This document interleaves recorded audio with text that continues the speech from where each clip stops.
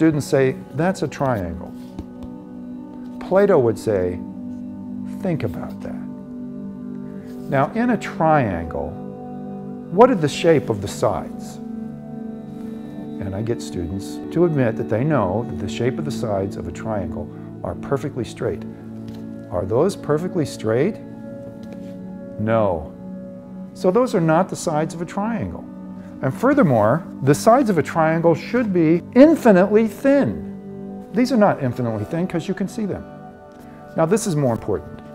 If you take the interior angles of a triangle, they add up to what we call 180 degrees. Now, in ancient Greece, they didn't say 180 degrees, but they would call it some amount. We'll call it omega.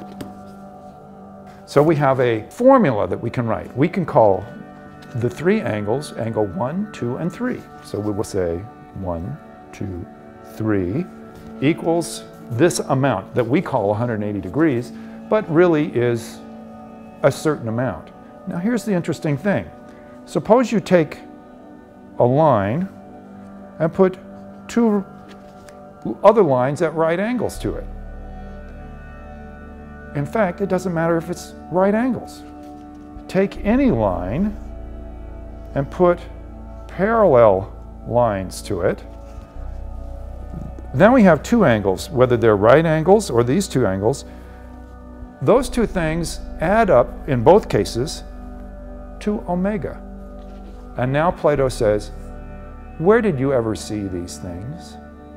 Where have you ever seen a real triangle with perfectly straight sides that are infinitely thin? You never have. Where have you seen truly parallel lines? You never have. And yet we know that omega in this case is the same as omega in this case.